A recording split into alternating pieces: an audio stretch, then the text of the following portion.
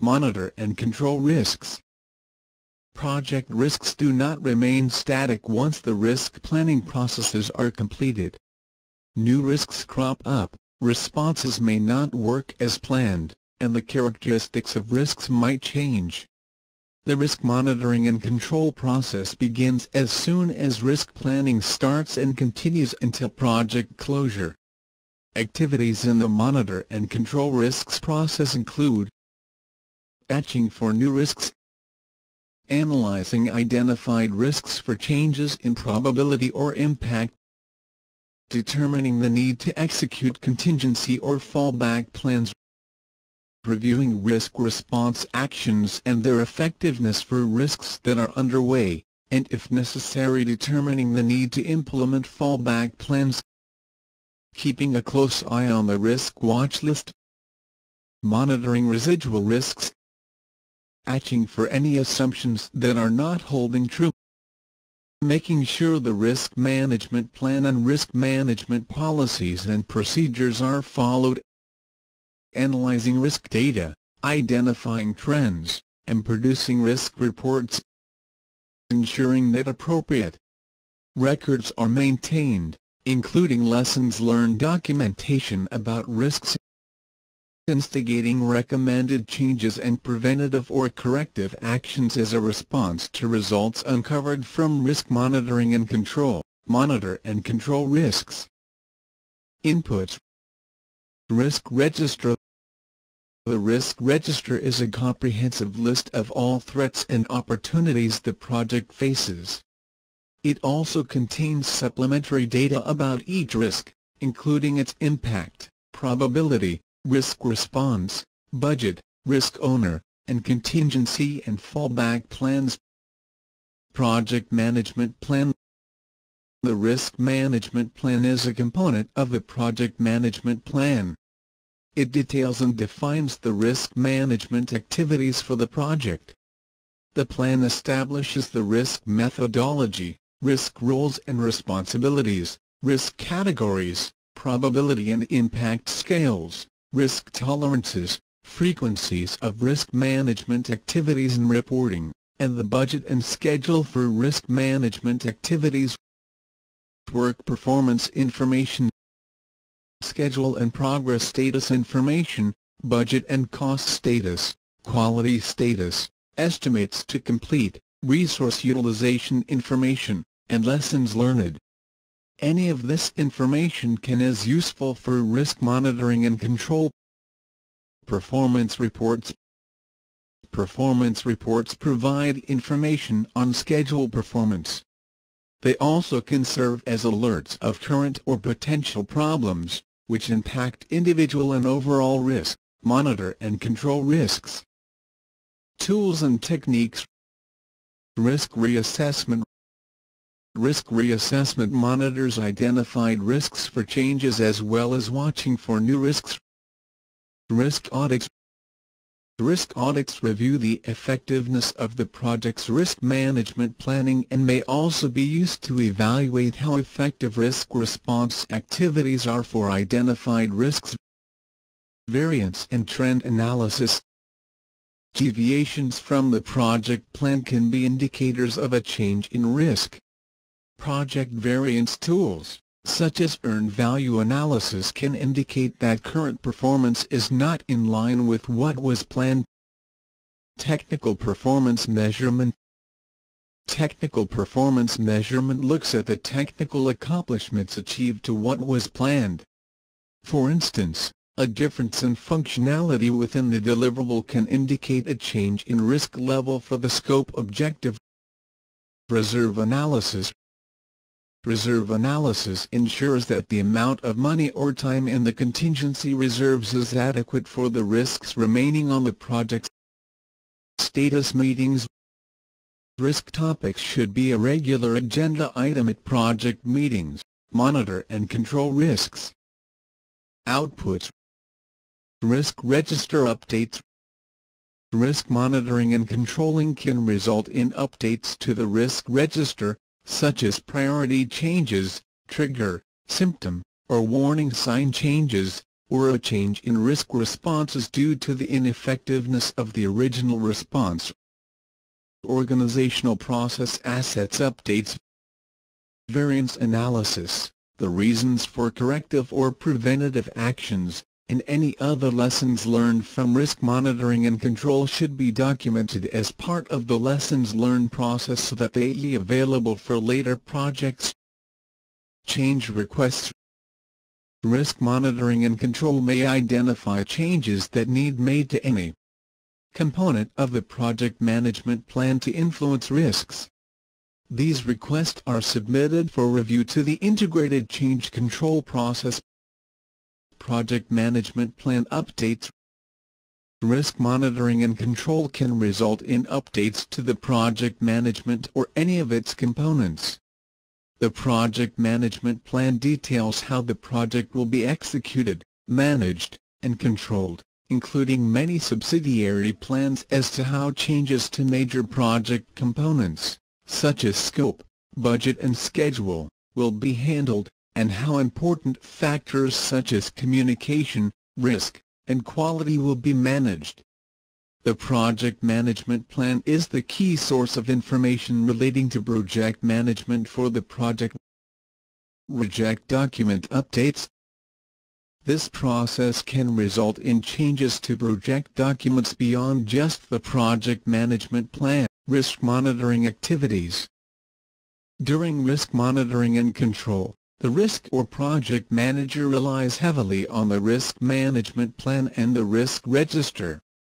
The risk management plan identifies what monitoring and reporting activities are necessary, while the risk register has the characteristics of each risk, including priority, plan response, personnel responsibilities, symptoms, contingency and fallback plans, and the approved schedule and budget.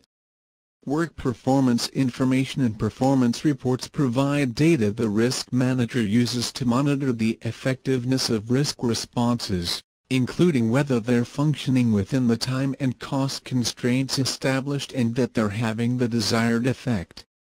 Performance data can also indicate changes in the project environment that are affecting the estimated probability or impact of identified risks. Risk audits review the overall risk management policies, procedures, and processes. Audits review the effectiveness of the project risk management plan. Risk audits can also refer to analyzing whether the risk response actions were effective and what impact they had on the project's overall risk level. Risk reassessment looks at individual risks to make sure their characteristics remain as originally planned, and it also makes sure that a mechanism and environment are in place so that new risks can be identified.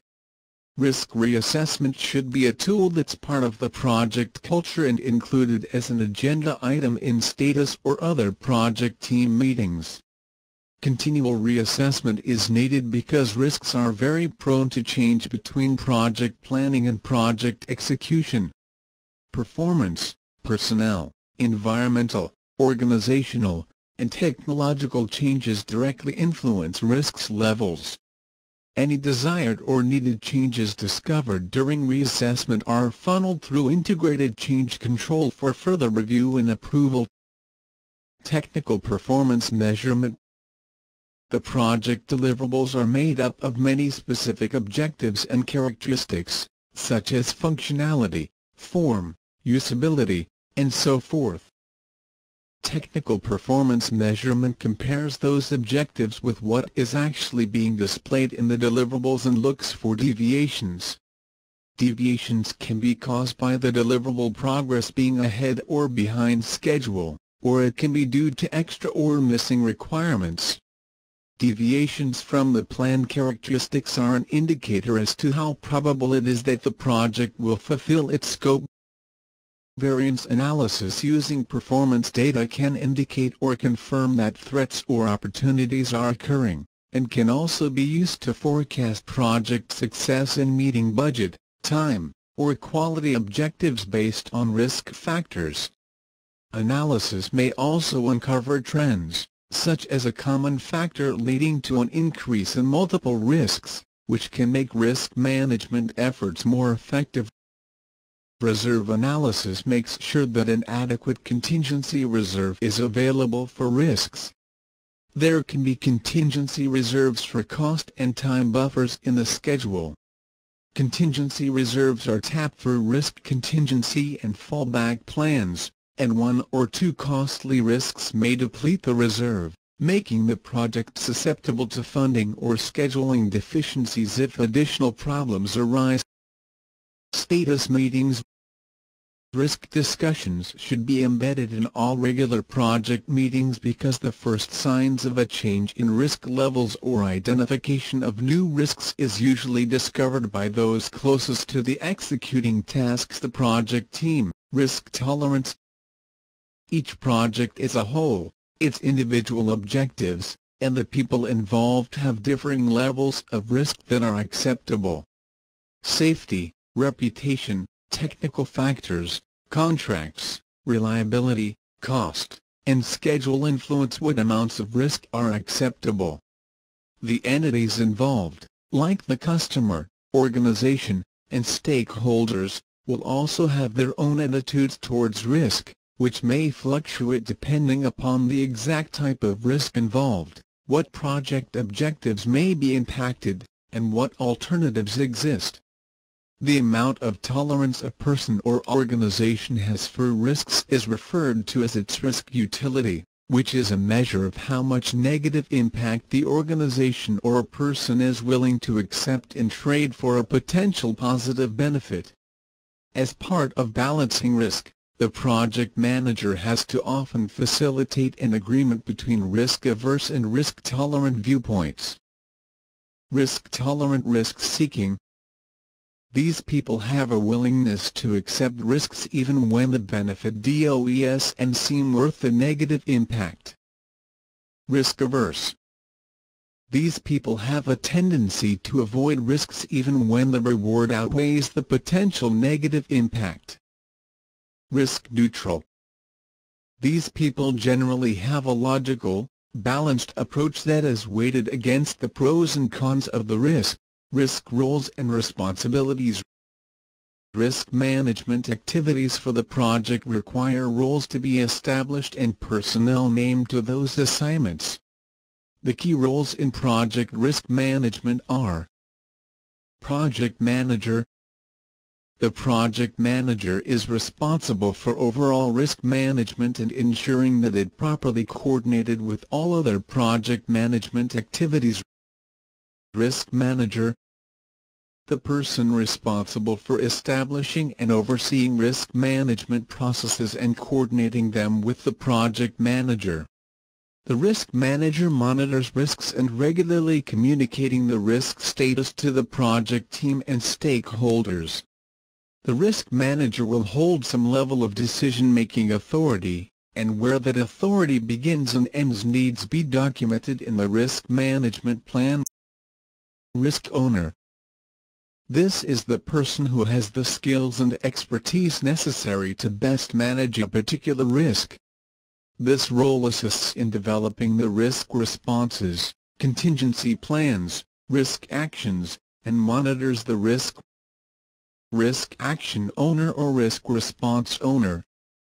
The person responsible for carrying out risk response activities for a particular risk. The project manager is responsible for ensuring that risk management is properly carried out. The risk manager establishes the overall project risk management methodology and for monitoring and controlling risks. Each individual risk has a risk owner, who is responsible for managing that risk, and one or more risk action owners, who will carry out risk response activity.